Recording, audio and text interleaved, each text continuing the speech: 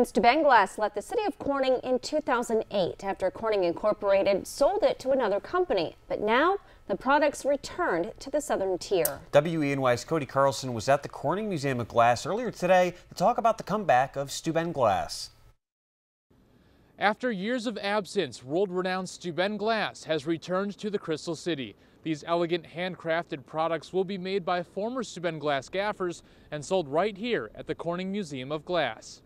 Steuben Glass was founded in 1903 by Englishman Frederick Carter.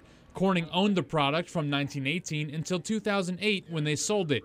In 2011, Corning reacquired it, and now it's under the stewardship of CMOG. It's actually very exciting because, in a way, Steuben is home again. So again, reacquired by Corning, but now stewarded by the Corning Museum of Glass, which is just a natural fit for such an iconic art glass brand. Steuben Glass is being made in local shops by former Steuben Glass workers. Their products range from ornaments to bowls and vases to paperweights. Steuben Glass has a special connection to the expansion of the museum. The amphitheater space is where Steuben Glass had been produced for many years.